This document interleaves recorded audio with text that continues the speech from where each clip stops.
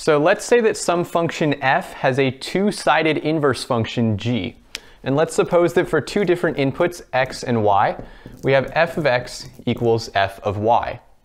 One of the requirements for g to be a two-sided inverse is that if we take g of f of x, then this whole thing is just the same thing as x. So we can use g to kind of cancel out f.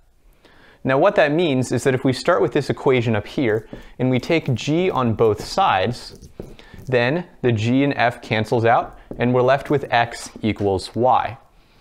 So we've shown that f of x equals f of y implies x equals y, which means that f is injective. Because f is injective, the equation f of x equals c for some fixed value of c in the codomain has at most one solution for x.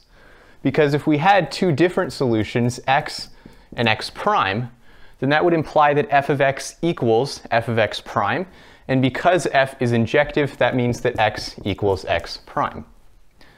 Now let's suppose that we start with our function f, and we want to construct a right inverse, which we'll call f to the negative 1. Now the definition of a right inverse is that anytime we take some value in the codomain of f, the output f inverse of y has to satisfy the equation f of f inverse of y equals y. Now if we look at this equation, it has the same form as the equation we looked at up here. F of something equals some fixed output. So if our goal is to construct a right inverse, we can do that by picking values of f inverse of y for each individual point y in the codomain.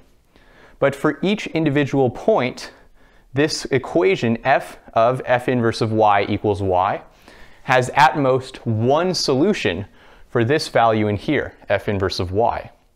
In other words, there is only one choice that we can pick for the value of f inverse of y to make the function satisfy the requirement for a right inverse.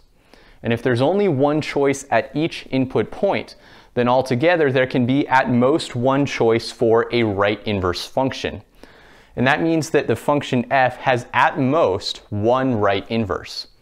But one of the requirements for g to be a two-sided inverse is that it has to be a right inverse.